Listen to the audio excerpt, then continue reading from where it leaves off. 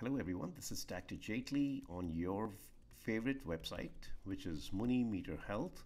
We are dedicated to teaching you about the human heart and its illnesses. And of course, we are also to the medical fraternity to provide cardiology knowledge right from interns, residents, medical students, and fellows. So welcome again on MuniMeterHealth. Without any further ado, I'd like to delve into the subject matter today. The matter of the subject today is diet soda good for you? Or is it bad? That's a commonly asked question. Obviously, you really want to know. Sometimes you want to avoid the calories for the goodness, but then do you buy any other, vices with this? And that's one of the issues that's commonly associated. So there have been some studies in BMJ, and they've been quoted in American journals as well. And people have actually deciphered the following. One, we have certainly the sweeteners that come with the diet sodas. They tend to sort of keep the appetite going because the calories at the end of the day could be higher in amount. So that's one of the issues that in the diet, perhaps one worries that the weight gain is one of the things, because most people say, okay, well, I had a diet soda, so I can have a dessert at the end of the day. So here you go. So the calories are actually plus plus.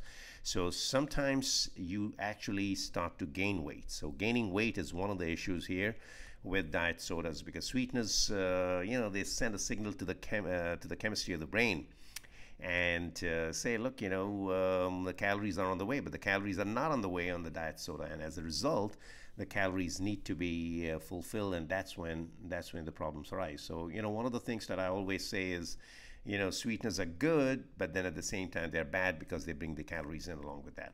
The second part is some increased incidence of, as I said, stroke or even heart conditions have been defined.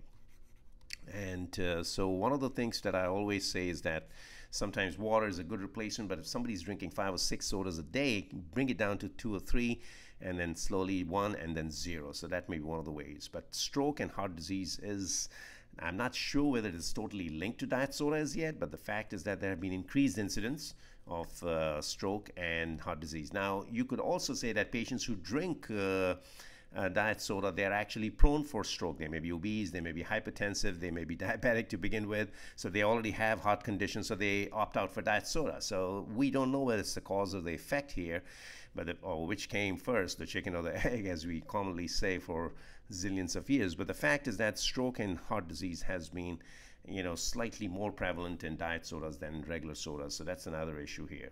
But it's an observation only right now. We don't know which is the cause and which one is the effect here. Having said that, diabetes. Now, a lot of the times patients, tend to have diet soda, especially if they're diabetic, because they don't want to put the calories in.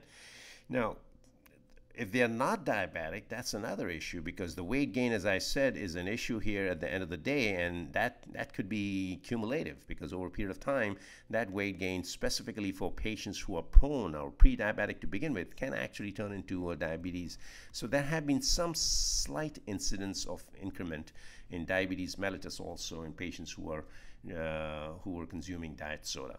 So, just a quick nutshell into this. And then, as I said, my schematic, my favorite schematic comes here now. And I always like to end my talk with that. So here it is. Now, here is your heart. And obviously, we are looking at the coronaries here, arising from the root of the aorta. And this is your LAD, that's your circumflex, and this is your right coronary. So, the plaques, and these are the branches that come off here. These are normal branches. Obviously, they tend to intertwine amongst themselves. The plaques will look like more where you have increased incidence here, for instance. Let's change the color a bit. And so even patients who have coronary artery bypass, patients who have various, say, stents placed in, and these are the coronary atherosclerotic plaques where the stents tend to be placed in. So diet soda in general has shown that, again, they tend to have increased stenosis and increased atherosclerosis. But again, we do not know whether it's a cause or effect, because these are patients to begin with who are already having coronary artery disease. So they tend to drink more diet soda than the regular than the people who do not. So that's an issue also. The other thing is, it's also been shown that patients, just last one quick point, patients intend to lose weight, say somebody who is 200 pounds and wants to get down to 180 pounds, diet soda will definitely, obviously it is devoid of any calories, so that'll certainly reduce the weight in that setting, as long as it's not being supplemented at the end of the day by increased consumption of calories in the form of desserts and other stuff. So it's very, very crucial. If somebody wants to lose weight, go from regular soda to diet soda initially, or just plain water, and that'll be the thing. Okay, so thank you again for watching MuniMeter Health, your favorite site for human heart awareness, where patient education and medical education is the prime goal here. We are saving million hearts, hopefully, and across the globe we are now being watched, and I really appreciate your association. Please do not forget to like the button, and of course send your suggestions, your questions, your comments, and they're most welcome. And I try to answer, or we try to answer at MuniMeter Health within 24 hours. Okay, so long. This is Dr.